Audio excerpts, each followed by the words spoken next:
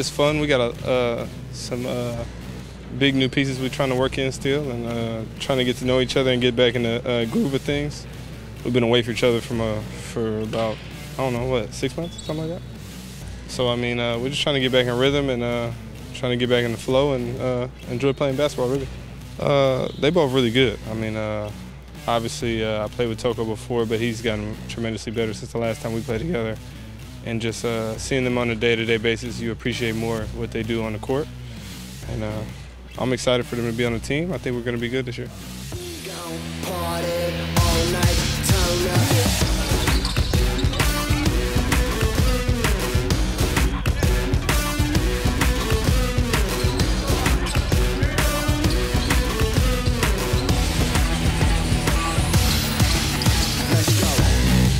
They're both really experienced players. They're still adjusting. I expect they're going to have their ups and downs. They need to learn our teammates, how the team works and everything. But they're on a good path. They're really professional players. They're working hard. And I'm really satisfied with what I'm seeing so far. Of course, I always expect better. So we have accumulated fatigue. Players are tired. We can see this. They've been working really hard in practice.